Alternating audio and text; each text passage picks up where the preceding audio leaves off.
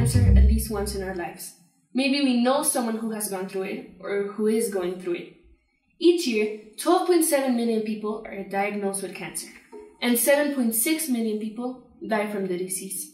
But how much do you actually know about it? I'm here to explain how cancer starts and how any of us can get it. To start off, cells divide all the time because they no longer have space to grow and they need to replace dead cells. These cells divide naturally or in a controlled way.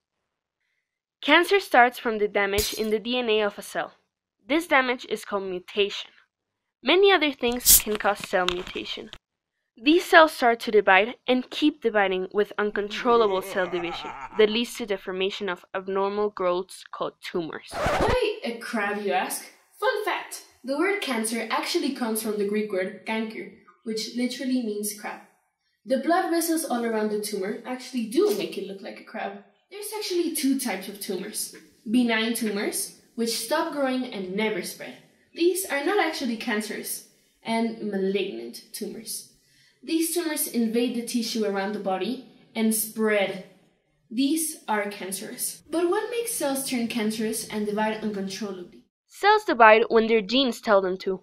But when a gene has a mutation, it will tell the cell to divide when there's no reason.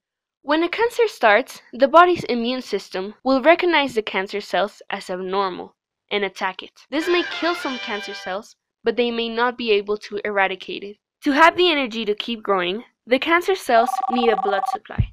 The cancer sends out a chemical signal to draw blood vessels to it. These vessels allow cancer cells to spread to other parts of the body. Even though it's hard, there are ways to eradicate the tumor that have been proven to be effective. There's surgery, which is the removal of the tumor, chemotherapy, which is used to shrink the tumor, radiation therapy, which uses high-energy radiation to also shrink the tumor, targeted therapy, which is just a special kind of chemotherapy, and immunotherapy. Like it says in the name, it uses your body's own immune system to attack the cells. In 2016, the first campaign against human papillomavirus, the main cause of uterine cancer, was carried out in my country, Bolivia. Unfortunately, because of misinformation, the campaign wasn't as successful as they wanted it to be, and the vaccination percentages were low. I, fortunately, was vaccinated, but many children weren't.